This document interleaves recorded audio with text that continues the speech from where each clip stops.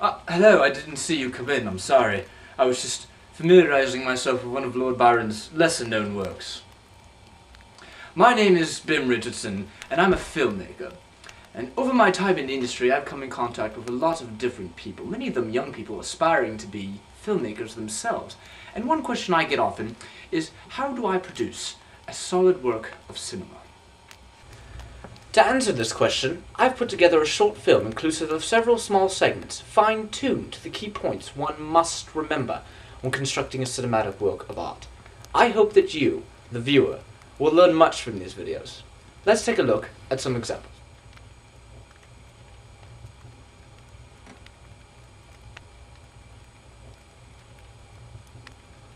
Roll the clip!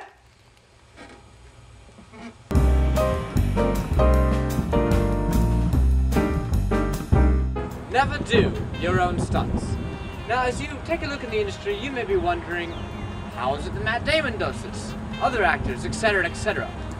He is a very experienced actor and brings some great glory and fame and critical acclaim as a very hard-working individual. But when you're just beginning out in the industry, doing your own stunts can be very, very detrimental to your health. You don't know the type of responsibilities and portfolio consequences that these things... Ooh!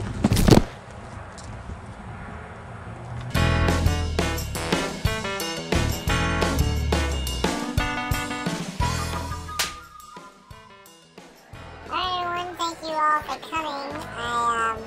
You all know what this is for. A director is only as good as his equipment. If the tools of the trade are outdated, your work will be as well. Always make sure your equipment is up to speed, like these models here.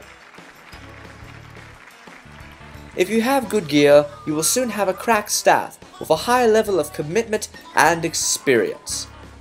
Having high quality sound and video equipment on the set is important to establishing a good image for both yourself and your organization. Good job, guys.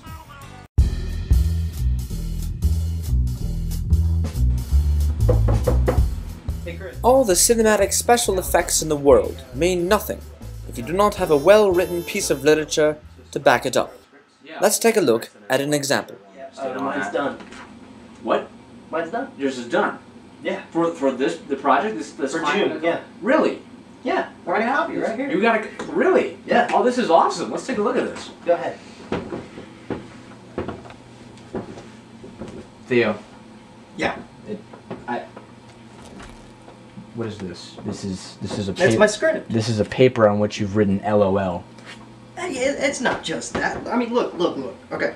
I got some details, okay? You gotta look really into it. I mean, there's some plot thickeners. Like, look, LOL in highlights and underlined. And then, of course, you gotta have a little bit of suspense. ROTFLOL. And then, of course, I know you like dramatic endings, so I had to throw in a little hey. Huh? hey. What you think?